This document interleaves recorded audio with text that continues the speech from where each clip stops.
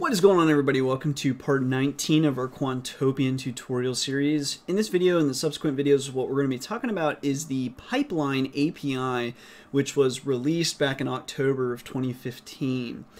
The idea of the Pipeline API is to give you a lot more power when it comes to figuring out which of the maximum 500 companies that you can reference in real time regarding their prices, which of the, let's say 8,000 plus companies at any given time do you want to reference. So in the past, you really only had very crude means of figuring out what those 500 companies were going to be. Generally, I went by market cap or something like that, and you could do some basic fundamental stuff or whatever, but for the most part, getting yourself to those 500 companies was oftentimes very arbitrary. You weren't able to use as much as you should as far as logic is concerned. So with the Pipeline API, you can begin to apply a lot more logic to the entirety of possible companies before you whittle them down to the 500 maximum that you still can only reference in real time. So I think the best way to understand that is to actually just go through it. But first I'm going to explain just a few things. So the Pipeline API is referenced in their documentation. You can come here and learn about the Pipeline API a bit more. The only thing I'll bring up before we even get started is when you reference a data set within Pipeline, a data set is a capital D, capital S data set. I can't think of a better name, but the name is also slightly unfortunate because there is no data within the data set. So you have to apply a factor or a filter, really a factor, to get data from the data set, and then you use a filter to filter down the data set. So there is no data by default in the data set. You must apply a factor first to get data from the data set. So just remember that, because that drove me nuts for a little bit. Anyway, so that's Pipeline. Here are factors. So Pipeline has two major things, factors and filters. A factor returns a numerically valued output as opposed to a filter, which is going to return boolean valued outputs. So you use factors to do like your calculations and stuff like that. And then you use a filter to hopefully get that number of companies down to 500 companies. Then we'll come over to the next one, built-in factors. These are a bunch of built-in factors that you can use. So you've got the latest value. Latest is just the latest value. Drawdown, relative strength index, simple moving average, the volume weighted average price, weighted average value, returns, blah, blah, blah. Finally, you can also create custom factors. So if all the built-in factors do not serve you well, you can create a custom factor.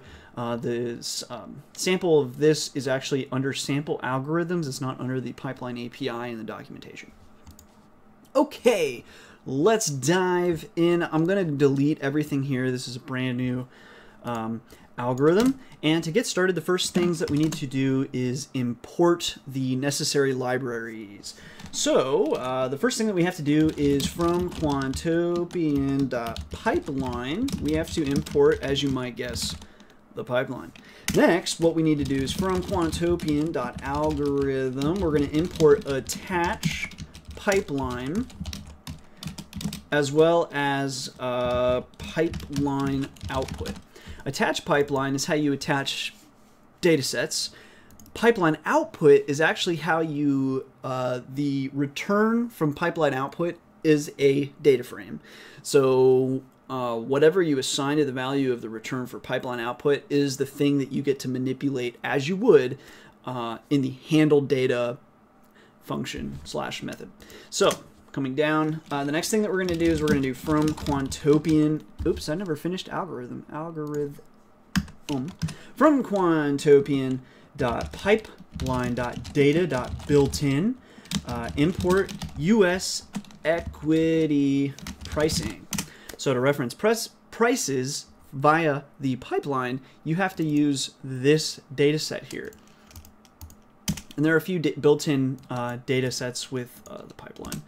And then finally, we're going to say from Quantopian.pipeline.factors, we want to import simple moving average. So this is, we're going to use one of the built-in factors, and that's just going to be a simple moving average. As you might be able to guess, we're going to apply the simple moving average to the built-in data, which is U.S. equity pricing. Great. So what we're going to do now is we're going to define our initialize. I'm going to call them functions, I think, from here on out.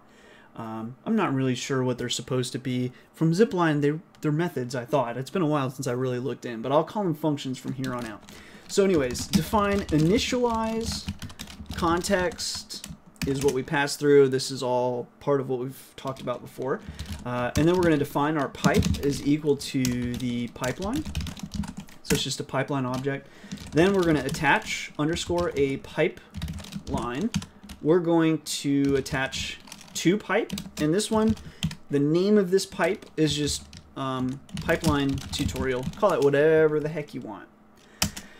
So then in our initialize, we're going to begin with defining basically some factors that we want to be a part, and then we will add these to our pipe. So for example, we're going to say we're going to create a 50 moving average and a 200 moving average. Okay, so the 50 moving average will be a simple moving average. I'm just going to copy that, paste, and then here you say the inputs will be equal to, and this would be a list. We just have one element, but you still need to be a list. This will be U.S. equity pricing. Actually, I bet if you started typing this, I'm used to working in idle, so I don't really have the autocomplete. But anyway, you should. I'm surprised it didn't autocomplete that. Anyway, I'll try for more autocompletes later. Anyway, inputs U.S. equity pricing dot close, and then you say the window length will be 50. Wish I could get it. I'm kind of zoomed in so the text is big and I can't move this over anymore. Sorry. Then we're just going to take this, copy, paste, and then this one is actually just going to be a 200. Okay.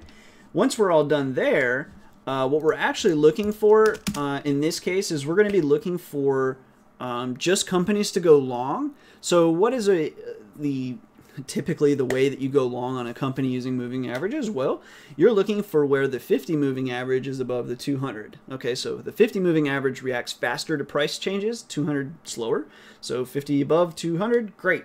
So we are looking literally for the 50 to 200 MA ratio. So for example, you could do something like this. We can say pipe.add and then underscore 50 MA divided by underscore 200 MA, and then we're going to call this the MA ratio. You could also assign it to a new value. You can also add to this pipeline literally 200 MA, stuff like that. But you can also perform rudimentary calculations as you apply it to the pipeline. So there you go. Finally, we're going to do a screen here. So basically, this will be like a filter for us. So set underscore, darn. Wasn't one of the options. Anyway, pipe.set screen.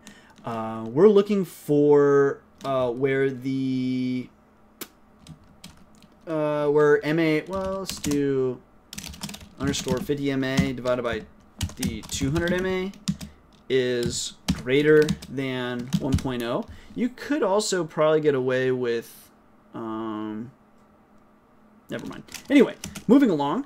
What we're going to do is, that's all we actually have to do in our initialize function.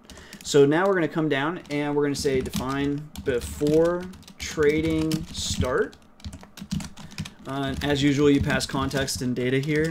Context is the stuff that is related to you personally in your portfolio and all that. Data contains, again, the data that is in the entire universe of companies.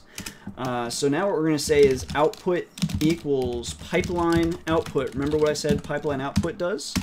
So that is going to give us a data frame that is the output from this attached pipeline. So that will be a data frame that contains MA ratio, where the index of that data frame is the actual equities, is the equity itself. So before trading start does that, then what we're going to say is we're going to say context.my underscore universe. So we're just making a new one here. Universe equals output.sort. We're going to sort by MA ratio.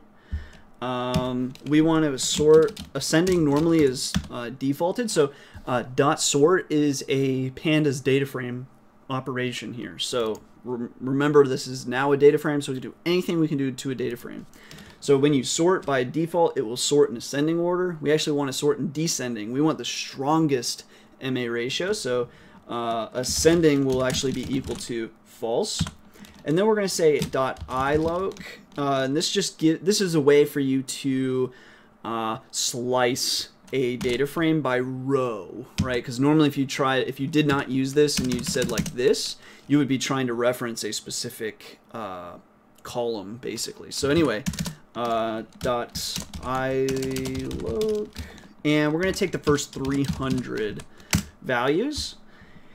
Now we're going to update underscore universe, and we're going to say the context.myUniverse, my underscore universe, and the universe of data is actually going to be the index of this here. So remember, this is a data frame. Your universe is a list of equities. So a list of equities with an index. I'm sorry, I'm confusing myself now. The output is a data frame with an index that is equities, but the actual values of the data frame are these MA ratios, whereas the universe wants to just be equities. So the way that we're populating our universe before trading starts, so every day, is by context.myuniverse.index. It would be easy to forget that .index. Okay, so now what we're going to do is we're going to, we'll just build it. We'll work on handle data the next tutorial, but we'll just do something simple here. So define handle data, and then again with handle data you pass context and data. If you can, it would have been faster to type it by now. There we go. Let me pull this up a little bit.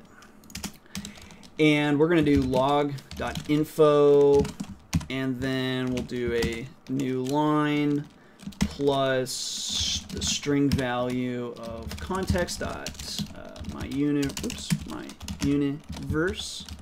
dot head, and that should be good enough. So we'll just log that and make sure we're getting something from this algorithm. So we'll go ahead and build here, see what we get, or if we get an error or something like that. If we don't get an error, we'll proceed to the next one and actually build a strategy within handle data. Cool. Okay, so we'll cancel the back test. Sure enough, here what we have is, recall context.myUniverse is literally the is what we assigned or defined as the output, only sorted in the first 300. So as you can see here, the top ticker for us in this case was URRE. I'm not even sure what that company is in all honesty, but anyway, that exists. I don't recognize any of these tickers. But that's the whole point, is these are probably stocks that you would never have referenced in the past. So anyways, no errors. We're correctly referencing the data, so now we're actually ready to build a strategy that references MA ratio. And the only reason we were able to get to this point is via the pipeline API. Without the pipeline API, you wouldn't have been able to reference all those companies in the first place and generate the MA ratio. Okay, so if you have questions, comments, concerns, whatever, up to this point, feel free to leave them below. Otherwise, as always, thanks for watching. Thanks for the support and subscriptions, and until next time.